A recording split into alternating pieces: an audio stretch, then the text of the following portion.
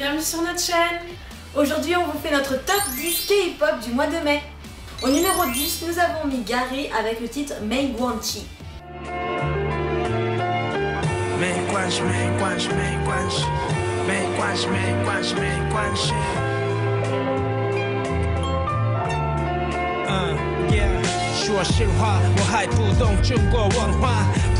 Comme vous l'avez remarqué, il rappe en chinois parce qu'il fait en fait son entrée dans le marché musical chinois. Personnellement, moi j'ai du mal avec le chinois. J'aime plus écouter du rap coréen ou du rap anglais ou français, donc j'ai pas vraiment l'habitude. Et il se trouve que ce titre, eh bien j'ai bien aimé, et surtout le refrain qui est facile à dire, donc on peut trop faire genre un main guanchi. Au numéro 9, on retrouve MC그리 avec 19. 내가 하고 싶은 건데 왜 안 돼? 난 성공만 바라면서 매일을 살고 있잖아. 성공만. J'avais déjà entendu parler un petit peu de ce rappeur, mais j'avoue que j'écoutais pas beaucoup. Et là, c'est vraiment un titre posé, mais en même temps avec un super beau rap qui nous a énormément plu. On a aussi beaucoup apprécié le clip, et donc on espère que c'est une jolie découverte pour vous. Au numéro 8, on retrouve Suivez-nous avec le titre 맥주 두 잔. 사실 원해 건 내 바람이야 좋겠어 그냥 내 생각이야 바람이자 내가 원하는 나만의 세상이야 기분 좋은 두 잔 나 이 잔에 먹어. Vous la connaissez peut-être de Unpretty Rap Star saison 1.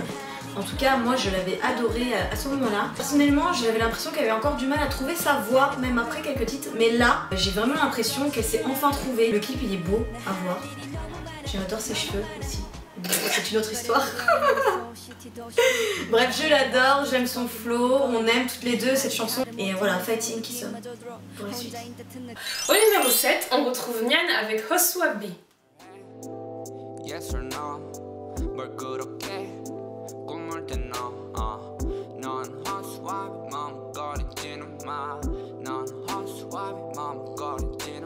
C'est une totale découverte, je l'ai découvert grâce à la chaîne MCGry. Et alors le clip est splendide, ça fait vraiment été, même si en France en ce moment c'est pas vraiment l'été. En tout cas dans le clip ça fait été, il y a du soleil, franchement je l'ai trouvé magnifique. Et alors en plus, la chanson, rien à dire. C'est vraiment du rap comme on l'aime, avec des moments posés, des moments un peu plus rapides, donc on a adoré. Au numéro 6, on retrouve Sunny avec le titre 미지 비행기. 놀러 갈게 내 친구와 네 친구와 Let's be friends 날아갈게 지금 당장 must be hangy must be hangy. Le clip est sympa à regarder, la musique franchement elle va super bien, elle nous donne un petit flow comme ça et tout, on aime bien, on aime bien. À la place du numéro 5, on retrouve le comeback de Crush en featuring avec Gaeko pour 9 to 5. She's like Oreo, so sweet. 넌 나의 우유, we make it chemistry. C'est un énorme plaisir de retrouver Crush, il a sorti un autre titre en même temps qui s'appelle Wuha. En tout cas ce featuring avec Gaeko il est magnifique, le clip est splendide et retrouver la voix de Crush comme ça en featuring avec un rappeur c'est toujours un grand plaisir et Gaeko forcément voilà. Au numéro 4 on retrouve Gireeboy avec le titre I'm in Trouble featuring Loco.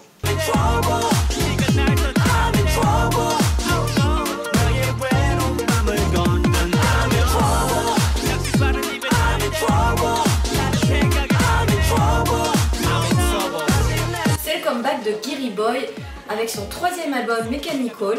On y retrouve plusieurs genres, notamment un peu de l'électro. Sur ce titre aussi, on est super contente de retrouver Loco. Il mérite complètement d'être numéro 4. À la place du numéro 3, on retrouve Siké avec J-Park pour le titre Alcohol.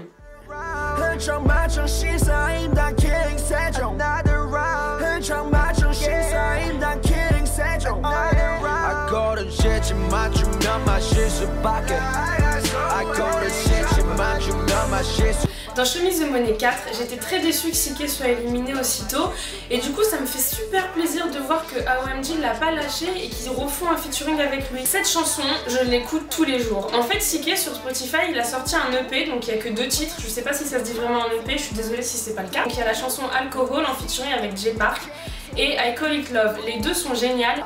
En tout cas c'est vraiment un très gros coup de cœur pour moi et j'ai un peu bataillé pour qu'on le mette un peu plus haut mais bon, Sabrina ne voulait pas. Au numéro 2, on retrouve Beenzino avec Life in Color.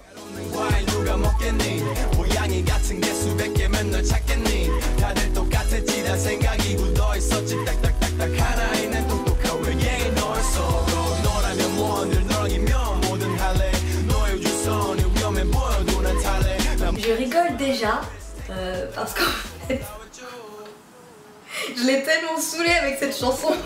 J'ai bataillé pour le mettre en numéro 2. C'est vraiment un coup de cœur personnel en fait pour cette chanson. Alors je ne sais pas pourquoi. Donc j'ai aimé. J'ai vraiment aimé en fait le flow de cette chanson. J'ai aimé un peu la bizarrerie du clip aussi. Mais voilà, j'ai aimé aussi le message qu'il y avait derrière. Cette chanson, je l'écoute en boucle. On arrive enfin au numéro 1 de notre top K-pop avec la chanson GoalKeeper de Yeladi en featuring avec Hane.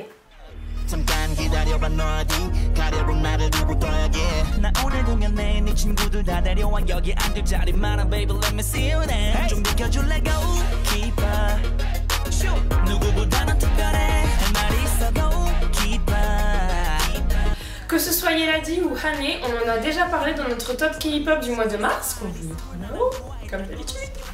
Donc vous savez déjà à quel point on aime Hane et à quel point on aime Yeladi. En tout cas, vous êtes en train de le découvrir si jamais c'est pas le cas.